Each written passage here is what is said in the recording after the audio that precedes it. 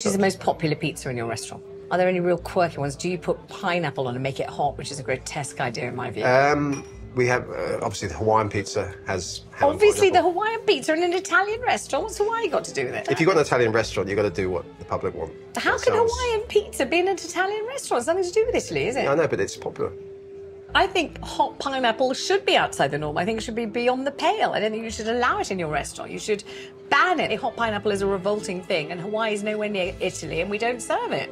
You're in the media. You know that, you can't always do what you want to do. Sometimes you just got to compromise a little bit. What's the media got to do with it? Well, I mean... What do you mean I can't always Well, you can't always say what you want to say. Yeah, but that's not the same as serving a pizza that's just a charlatan imposter of a pizza that isn't Italian at all, is it? It's a pizza.